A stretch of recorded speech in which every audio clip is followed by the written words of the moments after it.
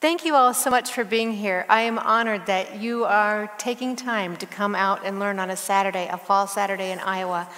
Thank you for spending your time that way. Thank you, Pastor, for being willing to teach, to stand up, to tell the truth, to challenge your people, because we don't have enough pastors like that.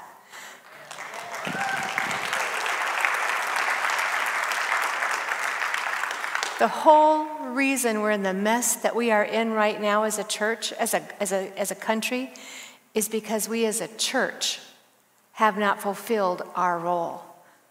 I travel and I get to stay in a lot of really neat places, some older places. And one time when I went to Ohio to talk about their babies being born already addicted to drugs because of prescription drugs being prescribed so easily.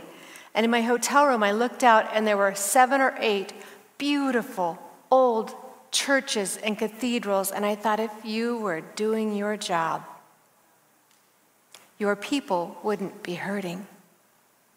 And we can blame it all on the church, but there's even something more. If we were doing our job in our own house, as parents, as grandparents, that's our responsibility. I never urged my kids to have grandkids. I wanted them to wait till they were ready. Obviously, I was way too young anyway, right?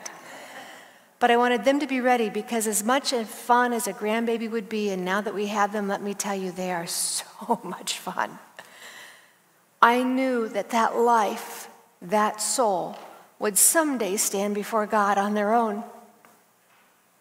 And my kids are responsible for raising that soul and getting them there on their own. I used to say that our kids are the only thing we can take to heaven with us, and my husband would remind me and he'd say, no, we have to teach them to get there on their own. We don't take them with us.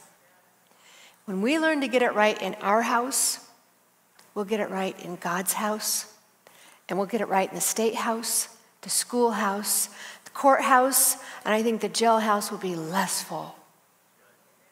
But it rests with each of us. So I thank you, Pastor, for one, trusting me with this, for letting me go last. You can probably still come up and rebut anything I say out of line. I am politically active, and so I'm on full restraint right now. I want you all to know it. If I slip and I say anything, please just thank the Lord for the restraint I am showing. I can't go to a Christmas party, and you shouldn't invite me one because you're not supposed to talk about politics and religion. It's all I do. I do Christian radio and I do politics. We go on vacation. We were traveling in another city. I saw a billboard. It was about a social program, and I had a comment, and my daughter went, 15 minutes, Mom. You made it 15 minutes. So the pastor's right. I'm going to try and draw for you. I don't win any Pictionary games. Remember when that was out? I don't win any Pictionary games. But I did this. Man, we were talking about on the way in, and my husband did such a great job today. Thank you so much, Lowell. You did such a good job.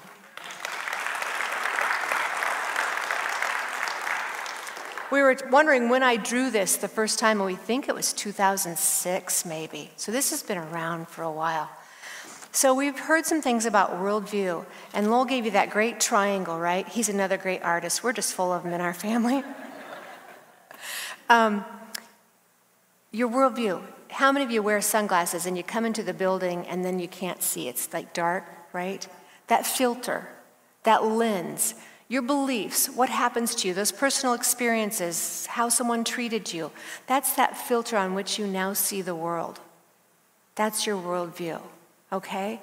Maybe intentional, maybe non-intentional. We don't even sometimes know.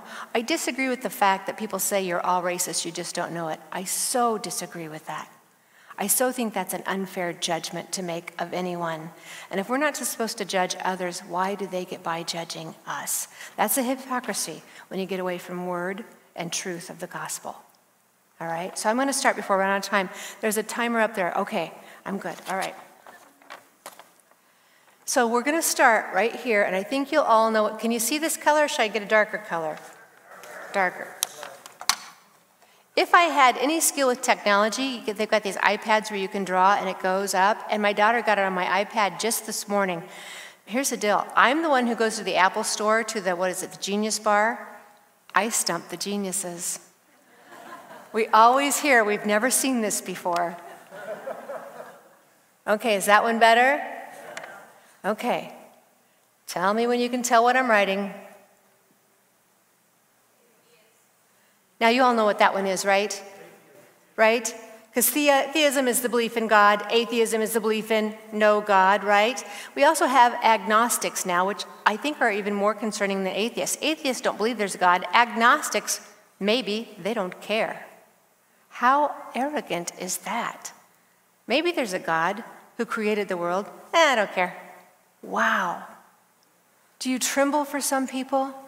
I do, right? So if you're going to be an atheist, then Genesis is a problem for you, right? Creation is a problem for you. Thus we have, tell me when you see it. And our kids are now being taught in school that Darwin is fact when we know it's just another theory, right? Used to at least taught creation. Now we can no longer do that. I say teach them side by side. They're both theories. Neither one can be exactly proven scientifically, but prove the faults and the holes in this one and the things that have come to be with creation. There are more support for creation. Some people say, I don't have the faith to be an atheist or to believe in evolution. It takes a lot more faith and a leap. But when we get into evolution, it's, and some people now, we're seeing this, and I want to talk about this.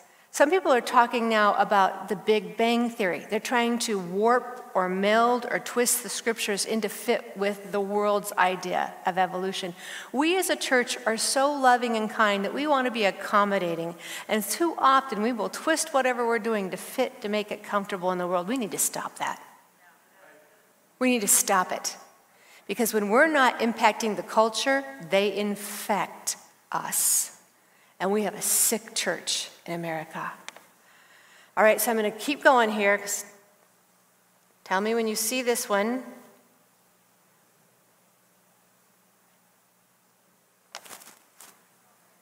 Autonomous. So autonomous is kind of, you're your own God. Because if you don't believe in Him, you got to believe in evolution then. If you don't believe in evolution, you're really just kind of an animal. You're just kind of, you're just your own thing, right? You're your godlike person. You'll perfect yourself. We hear that. Man's innately good. You hear politicians of all people, saying that man's innately good. Really? Look around, right? Or that we're going to get better. We've heard about Marx and Stalin today. You all, how many here work in the nursery? Those kids are so good, aren't they? Always sharing, always giving. Never have to teach them, right? They're by nature, we want what the other person has. By nature, our nature is what? Sinful. It's sinful, it's selfish. Okay, well then we come over here because this tells us that we're all powerful. We're godlike. Man can fix all our problems. Oh, yeah, the experts, we need more of them. So if that's the case, then we get into, and you're hearing this term so much more anymore. And I guess for me, somebody who's fought this for decades, I'm half relieved it's now out in the open. Because used to when I talked about these things, people would call me names, which they still do, but they would talk about tinfoil hats, conspiracy theories, black helicopters. Even my husband would say, honey, don't say that one publicly yet. Let's get some more research. Globalism, where they're trying now to create this one world government. You're hearing it? That we're not loving if we're not all together, right? So we'll come back and talk about that one a little bit more too. But when you get to the globalism, it becomes all about somebody's got to rule. Who will it be? You come over here.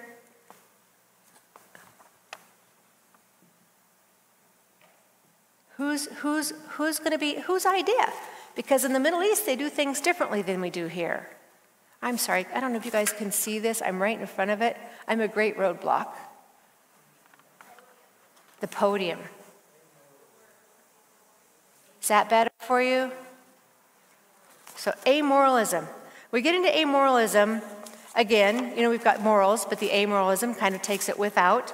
You've got no absolutes, no right or wrong. Our son left, but when he was heading off to college, we wanted to send him to a Worldview camp. Dr. David Noble, Summit Ministries, has anybody heard of that? At the base of Pikes Peak. Takes kids for 2 weeks on their way out of high school before they get into college. Takes them through the religious, education, evolution, sciences, economics, and he goes through a Christian worldview, a secular worldview, an atheist worldview, a communist worldview. And the idea is so when they get to college and they hear that professor talk, they can go, oh, he doesn't like capitalism. He's a socialist or he's a Marxist. And then they give them all the experts who come in and speak to them, and they have a notebook when they leave with sources and resources when they have to write their papers. They've got information to support their theory in a way they tell them, don't do a frontal assault. Don't go after your teacher with a frontal assault. That's not really a good idea when they're going to give you a grade. And so Blake did not want to go. We made him go. It was the first time Blake ever really, almost was rebellious with us. What if I don't want to go? And what if I'm not happy I went? And then he said, what if I don't talk to you when I get back? And Lowell said, okay. We took him, and the whole way home, he chattered. And everything he had learned about not doing this frontal assault. He got to Central College, 2 days on campus. He called and he goes, I don't think I'm going to make it. The professor just said, you don't have to believe in Jesus Christ to be a Christian. The professor just said that there is no right or wrong, that there's no moral absolutes. We're like, Blake, remember that not frontal assault thing? So Blake raised his hand and said, so if somebody is abusing a 2-year-old in the apartment next door, all right for them? Professor told him, we've heard enough, we're going to move on. Central College, years ago. And by the way, the one who said you didn't have to believe in Jesus to be a Christian was a pastor in the town. Yeah. It all ties together, probably better than my artwork. But if you do this, no creator, then you have to have evolution. Random choice. It all happens by accident, right? We know this is not true. If you have a hurricane, which we just had here in Iowa, 2020 has been great, has it not? If it were a scented candle, it would be, you fill in the blank. I like the one that says outhouse. We had a dry land hurricane. If we'd had that hurricane over a junkyard, would all things rip together and form a 747? Just happened, Big Bang. The second law of thermonuclear dynamics. What is that? Everything breaks down in time, right? It doesn't seem to just come together, does it? If you're on the beach and you see sand, you think, well, this could have happened randomly. But if you see the word help written in it, kind of changes the picture, doesn't it? There is order to our universe.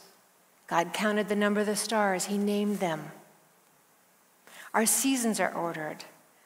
You look at the geometry in his designs, the rings of a tree. They are ordered. But they would rather think about random choice, the right to choose. You have your own power. You'll perfect yourself. Okay, let's come back to this for a minute. We're putting on this tape, so this is risky for me right here.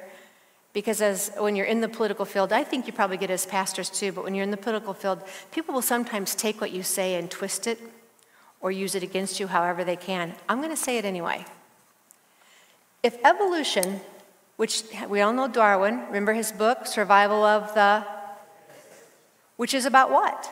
The healthy survive, the weaker weaned out, and it's all a healthier system, correct? So if you're an evolutionist, shouldn't COVID be your dream?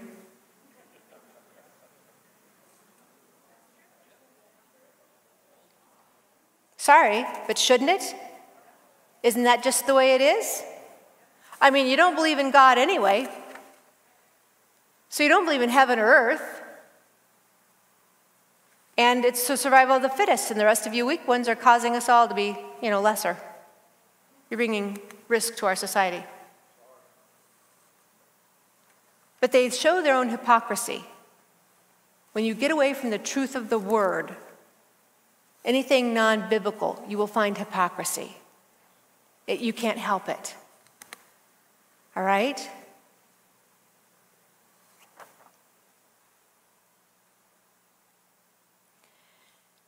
Margaret Sanger.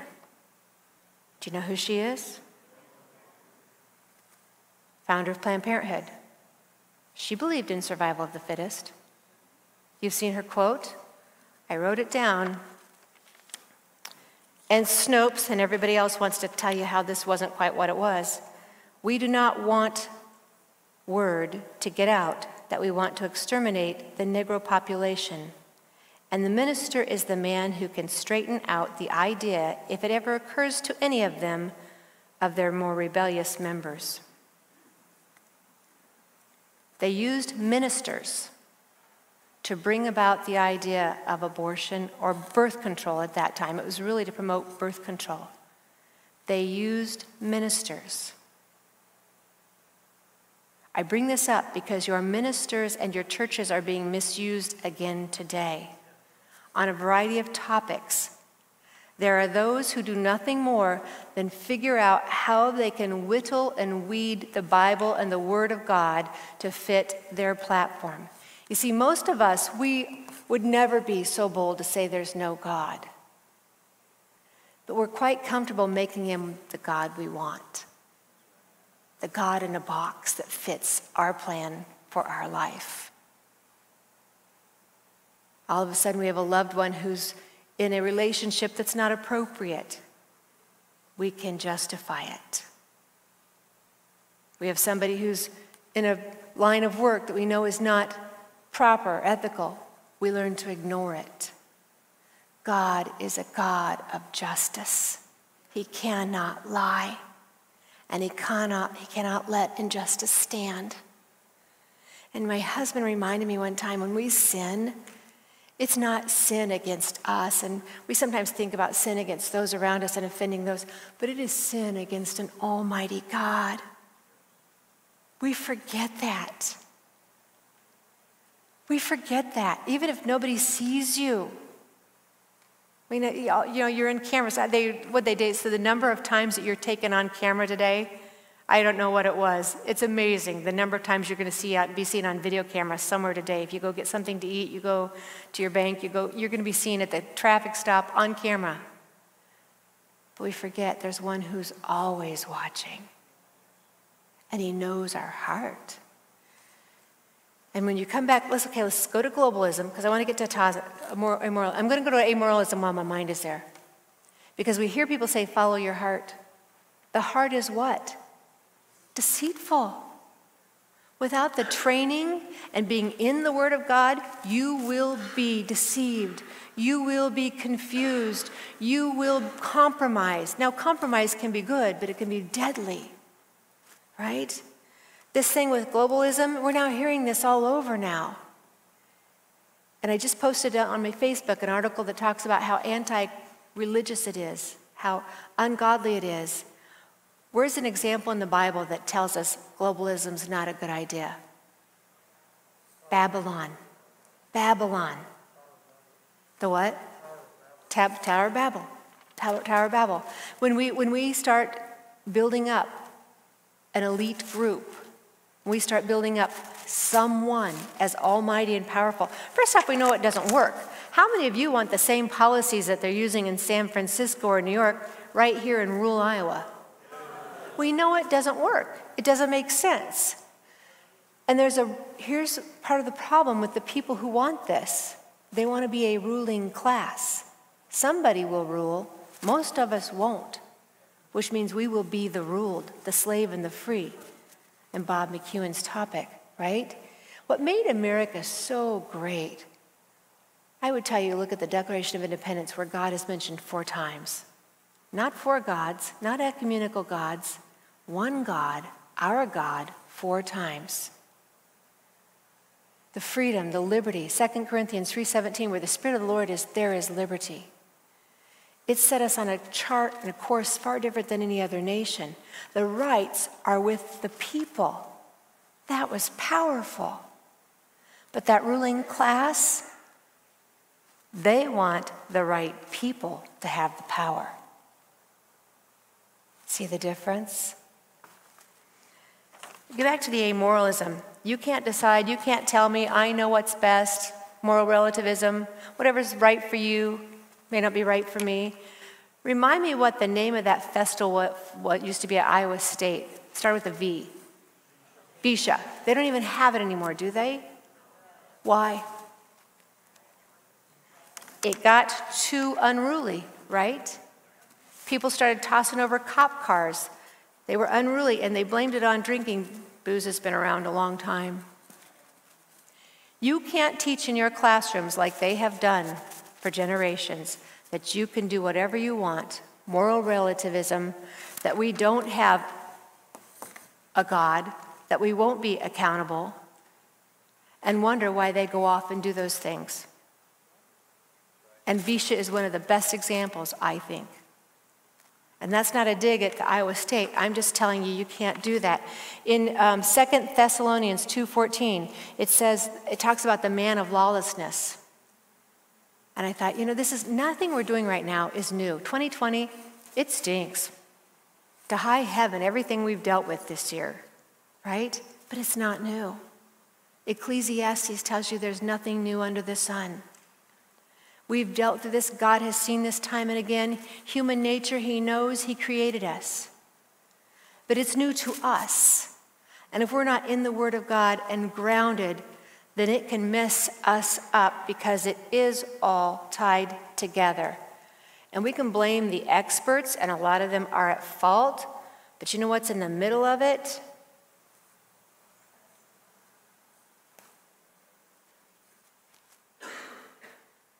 Which is what happens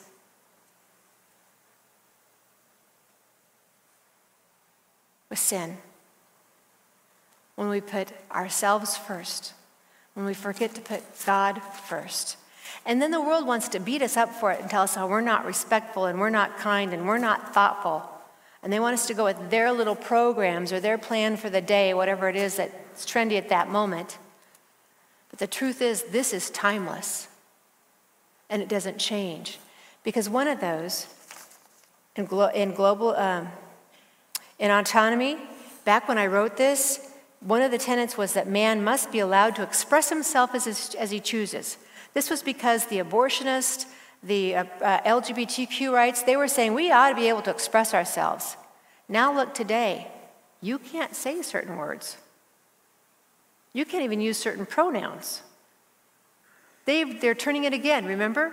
How many of you heard you can't use that word anymore? Saturday Night Live just did a skit, and I do not watch Saturday Night Live, and I do not recommend it, but I was flipping through the channels one night, and it was a skit just in the last week or two, and somebody was saying a word, one our age, and all the younger people in the work environment or whatever it was, you can't say that.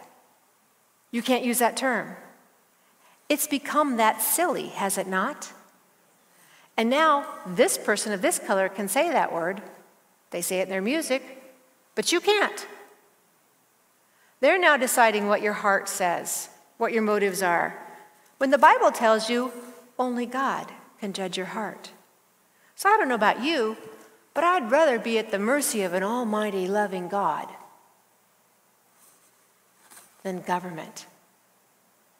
And government always grows. You will never see government go, I think we're going to shrink this down. I think we're good. We're going to close it up. They will always grow.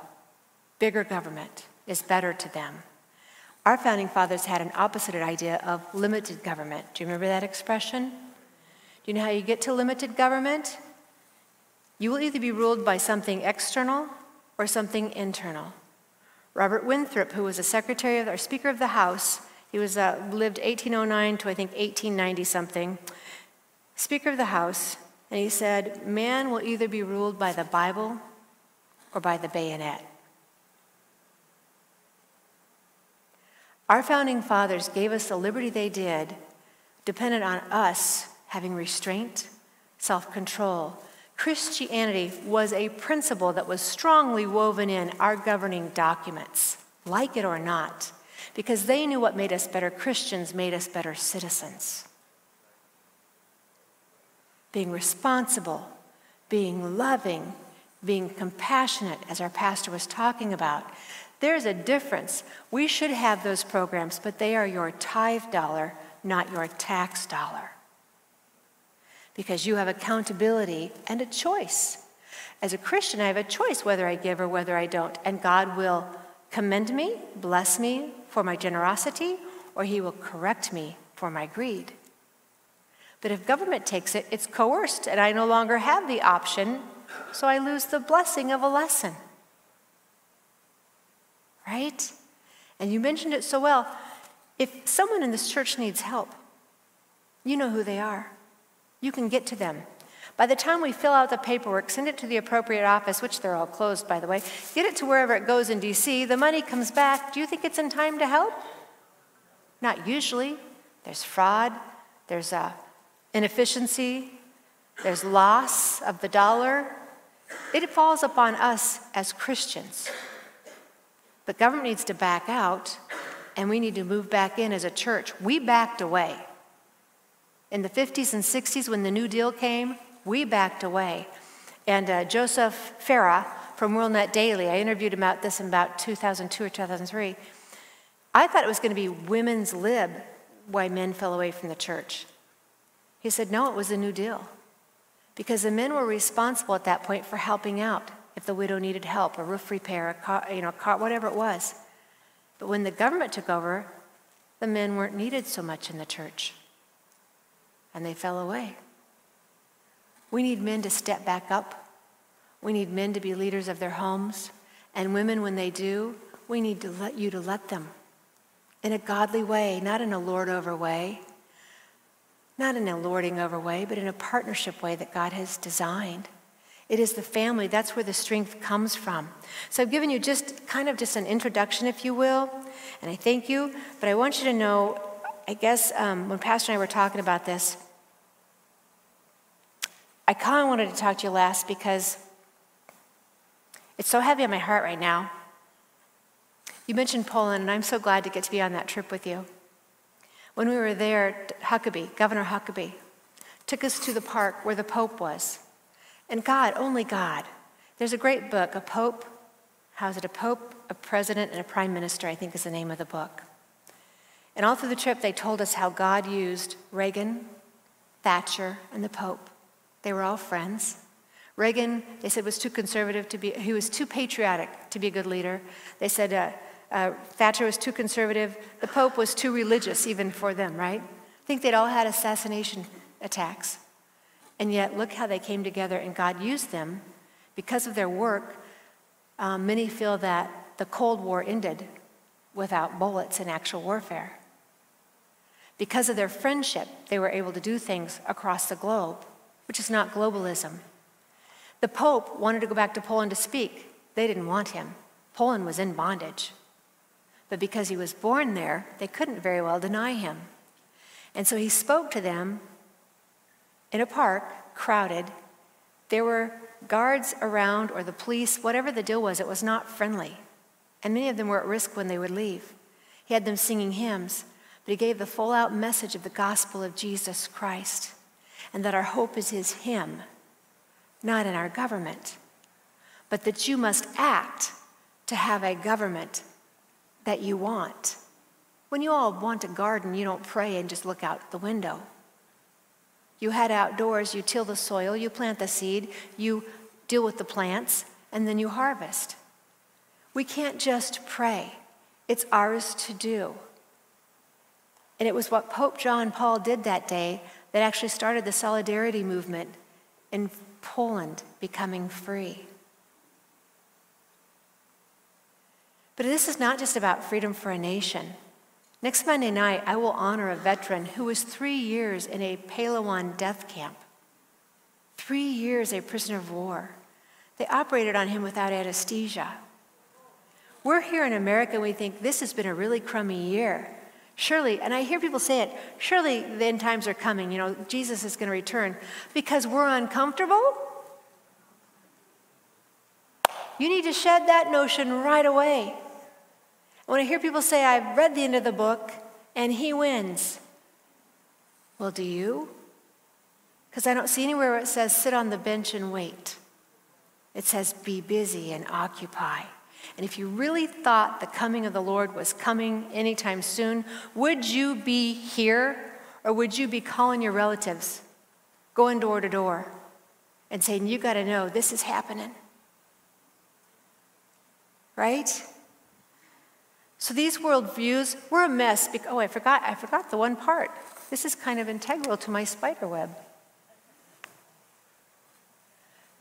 We've allowed this to take place from our schools, from our government, from all these places for so long. My husband calls it a Christianized safety net. You used to be able to trust the media. Do you anymore? You used to be able to trust God, a government, because God was at the helm of it. Do you anymore? Used to feel comfortable with our schools. Do we anymore? Did you ever think there would be a day when people would come out against your police officers and law enforcement? But they are, because we weren't teaching the truth of God's word, the daily standards, and talking about daily issues. We've got to bring it home to the issues, whether it's abortion, immigration, education, welfare, whatever it is. If God expects you to live through it, he's directed you how to do it somewhere in his word. And I have a great book called Well Versed by Jim Garlow. I've got them at my cost. I'll sell them to you. You let me know. I'll bring you one to church. It's very well written, easily readable, but it just helps you talk to your neighbors. Stand your ground. Why is this important? Because you better know the Word of God first, right? Our Constitution came out of the Word of God. It is not more powerful. It does not supersede the Word of God. You need to know that. Islam believes Sharia law is more powerful than our Constitution. And I won't get into that today, but one brings freedom and liberty, and you see what the other brings. Right? We have got to get back to the Word, and not just reading it, but living it. Unity. Do you hear people talk about unity? I don't like that word.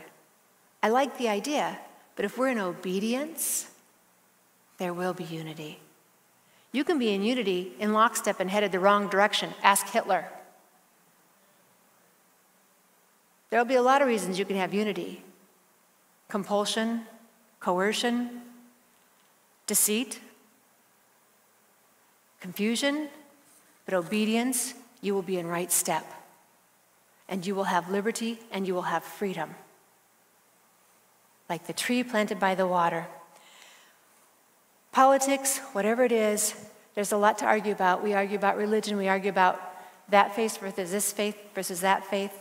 Ravi Zacharias, who passed away, I think, this year, great man, would tell you, believing in Jesus Christ as your personal Savior.